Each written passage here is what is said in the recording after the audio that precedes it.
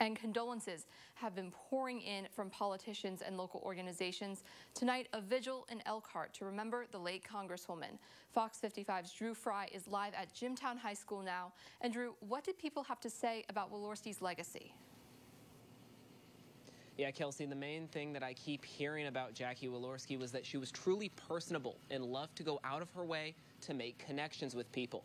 So a couple hundred people were here in the Jimtown High School parking lot in Elkhart to celebrate her life through a vigil. They celebrated with music and with prayer as well. The vigil starting around 8 p.m.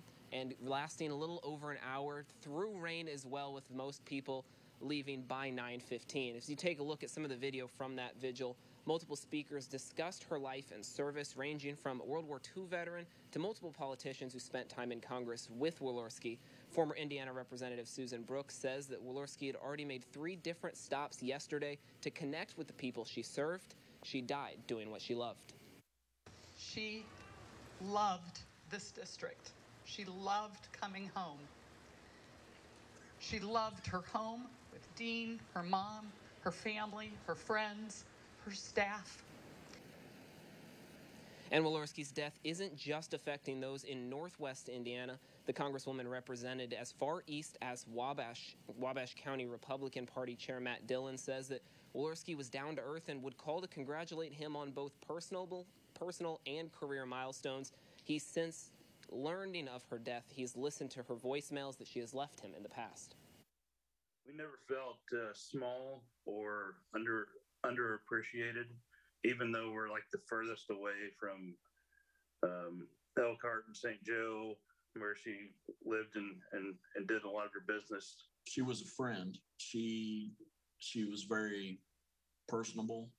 She cared deeply about the citizens of her district. No item was too small for you to approach her with. And that was Wabash Mayor Scott Long. He sent us these pictures you see on your screen of him and Walorski. The first image is of their first meeting.